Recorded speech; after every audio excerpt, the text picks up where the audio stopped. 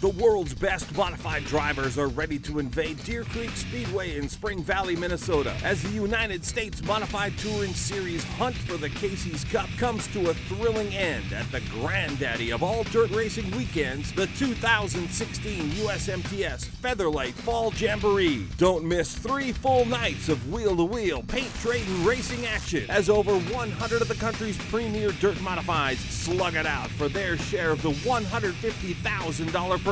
And when it's all on the line, nobody puts on a show like the wheelmen of the USMTS. 1 lap to go. Brandon Davis up on top of the wall, and he keeps going.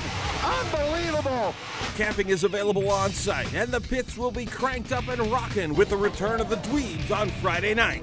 The Thunder rolls at Deer Creek Speedway, Thursday, Friday, and Saturday nights, September 22nd through the 24th. It's the 2016 USMTS Featherlite Fall Jamboree. Be there.